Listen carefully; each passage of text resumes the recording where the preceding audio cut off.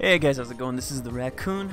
So, you think you're pretty good at CSing? I call bullshit. I see there silver, bronze, gold. Your best champion's got 6.5 CS a minute on op.gg. It's disgusting. Alright, if I got a test for you to prove you're a master.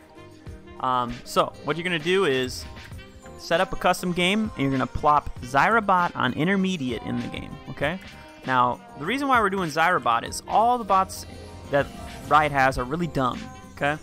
Zyra bot's included in this, but Zyra bot at around level 3 is extremely good at harassing people out of lane. And if we follow these rules and we play against intermediate Zyra bot, she puts up a very hard challenge to get 95 CS at 10 minutes. If you can get 95 CS at 10 minutes, you consider yourself passing this test. So here's the rules. To keep things fair, you can't go in these bushes. These bushes mess with the bot AI. They don't know really what to do.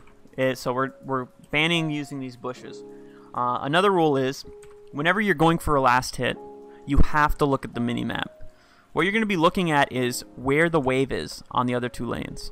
So if your mid lane is pushed in, I know there's no mid laner, but if the wave is under, like the enemy wave is under your tower in mid lane, then you know your mid laner shoved in and a roam might happen. So just look at the minimap after every CS and take in those two pieces of information. That'll become a habit. It'll be really easy to form if you just do this. Another rule is there's no hard shoving. We can't just shove Zyra bot in under her tower. That makes the game too easy, and we want to treat this like a farm lane, a lane where Zyra bot's maybe ahead, and if we push into her, she could just chase us down the lane and kill us. We're trying to just survive lane phase and get a lot of CS while doing so. More than Zyra, hopefully.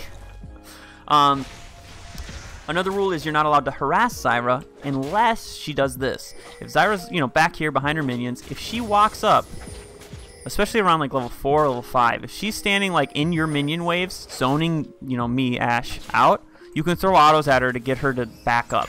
But if she gets low, there's no chasing her for the kill. You don't get to kill Zyra. See, what other rules are there? Oh yeah, if you get under 30% HP, you have to base. I believe those are the only rules we got.